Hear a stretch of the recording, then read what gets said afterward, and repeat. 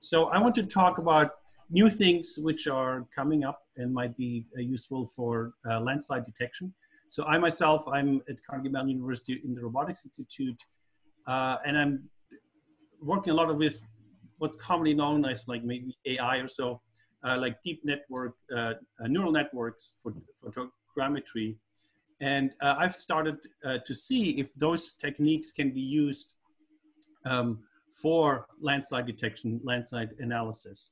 So starting, I don't have to tell you that landslides are a big problem, and especially around here. And when I get started, it was in 2018, which was a very wet spring. It was the wettest year on record.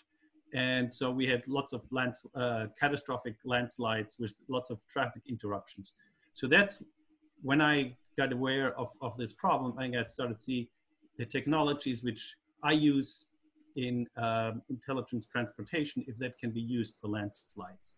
So just a very short mention on what is deep learning. You might hear those words or AI, and very briefly explaining especially how it relates to computer vision is following. So you have, you start with one image, and you can consider an image as a matrix, right?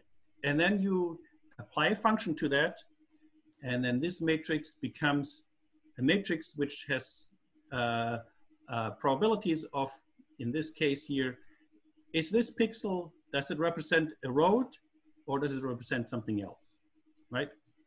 So that's what deep learning wants to do. And the amazing thing is that images have about 1 million elements.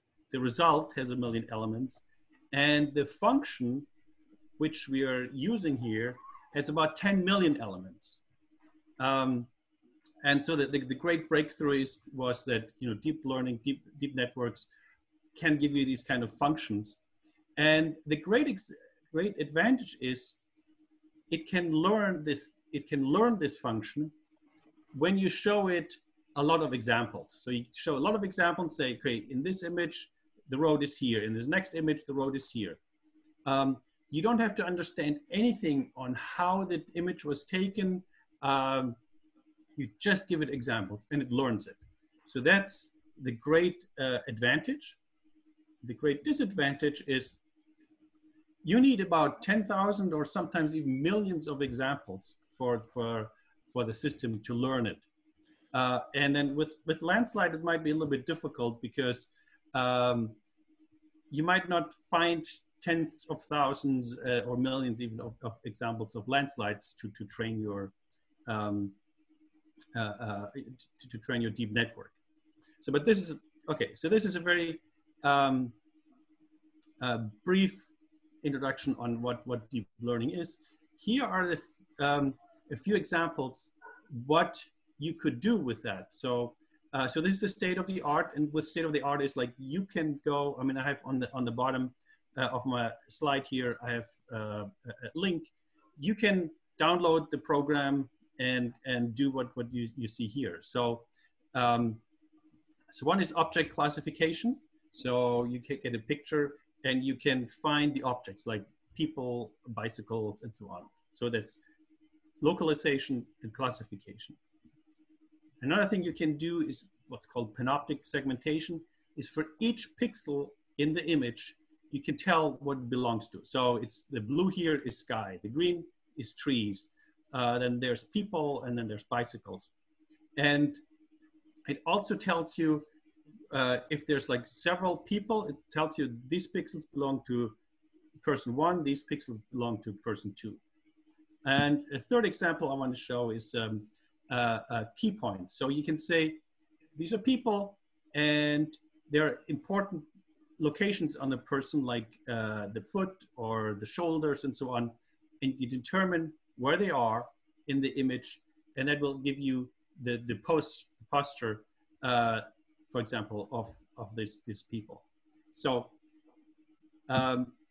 as I mentioned, we are now in the process of trying to use these kind of techniques to find things which help us prevent or analyze landslides. And so I've shown here 3 examples which I can think of. There's probably many more, but so one is debris on the road. So you see here lots of stones and other stuff. So that tells you that somewhere, you know, something has been washed out. Another thing is water. Water is, of course, very important. We saw it also in the last presentation, that water is always tells you where there's problems. So one thing is to prevent landslides, you need to know, you need to drain the water, because the red clay here in Pennsylvania, together with the water, can start the landslides. So this might indicate here there's a drainage problem, so you need to address it. Sometimes water can also tell you that there is a problem.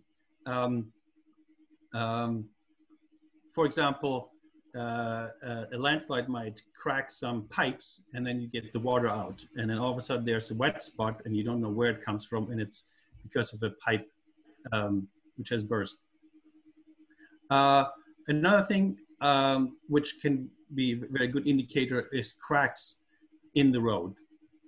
Here in this case, it already failed, but what usually happens is that you first get a longitudinal crack, and then when it gets really bad, it curves, and then once it has curved, then it will fall. So if you can find these longitudinal cracks, it indicates, okay, something is going on. When it starts curving, then it's really important. So we want to collect enough data so we can actually train those neural nets to detect these things. So neural nets is one computer vision technique. Another computer vision technique is photogrammetry. It has also many different names. It's structure for motion, or stereo, or visual odometry, or visual SLAM. They all have different emphasis on what they do. But the core thing to know about it, it's a geometric method. So you don't learn things, you do geometry. So here is just a picture. You know, you have a 3D object, and you take pictures of it, and the image of that is different depending on where you took the picture. You look very carefully at the geometry and do your complicated math, and you can do 3D reconstruction. So here's one result. So I took about 80 images of this side of the road, and with this, with those 80 images, I can make a 3D reconstruction. So you see that fairly faithfully reconstructs this hillside. Here's another one. So this is actually the landslide at the west end. You saw a picture at the beginning. So I made this 3D reconstruction just using my own smartphone and my laptop. So, it's free software, so you can download it and you can do it yourself. So this is a very faithful representation of what's left over. And the great thing is you don't need many $1,000s worth of laser scanner equipment. You can just use your smartphone and your laptop to do this kind of reconstruction. So what are the things we want to look at? So besides, you know, a whole 3D model of the landslide. So we look at certain indicators. So for example, retaining walls, when they start leaning over with time, they might, that might be indication that, you know, the land is moving. Similarly, rail guards, when the side gives way, the rail guard will bend. And so if you have first a 3D model of the rail guard when it was just first constructed, and then you observe it over time, if it starts bending, and then that might be another indicator of that there's a landslide going on. Then there's trees. Now in this image, the trees already fallen down. But what I, what people have told me, the observation is that if you have a small movement in the earth, you might have a much larger movement in the tree. It's sort of like a dial, right? And so that is something we want to look at if we can find out if that's a good indicator on how much the soil moves if we observe the trees and how much they change their tilt over time. So here's an example. I mean, we're looking at cracks. And so here's one area which I observe like every couple of months. I take some pictures of that. So it's first, here's some cracks. Again, here's the longitudinal cracking, and it starts to bend over. And then here, a few months later, yes, it cracked and it started sliding. And it's here sliding even more, and they have to put in even more signage in there to warn the drivers over there and make sure that especially the big trucks don't get close to it to make it even worse. So for this case, I did again a 3D reconstruction, so you can see that here. And now if I take this 3D reconstruction and take a top view, it's this one here. I take a slice here out. You see that top view slice here. Now I turn it around, have the side view, and I get a cross section. So that can tell me what the cross section is at this area, and I can then put it on in and analyze it further. And I'm working with a civil engineering to see if this kind of cross section can be analyzed. So so this is like here finite element analysis.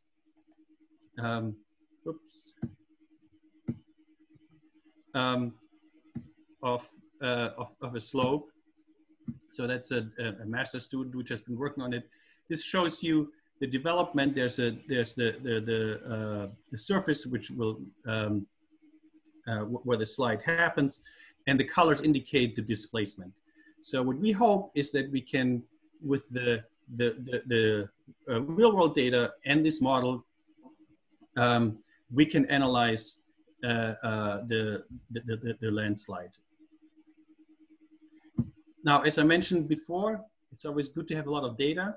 So in a parallel project, we are equipping a transit bus with cameras. You might have already seen that a lot of buses which drive around here in Pittsburgh do have cameras on the outside. We want to tap in those video streams and observe the environment around the bus continuously. So each time it drives up and down its route, it will take pictures, and we analyze it. And there are several things we want to look at, traffic counts and updating HD maps. But for this talk, the important thing is we want to look at any possible landslide. So each hour we can drive by, take a picture on where there might be a potential landslide, and see how it develops. So we hope that this way we can have like an early warning system that within a very short time, like hours maybe, of a landslide happening or something going on, that we can have a warning and tell that there's it needs to pay attention. So this is my talk. I'll leave this slide up because it shows the landslide, it shows where we are going. So please, if you have any questions, let me know. And thank you very much for your attention.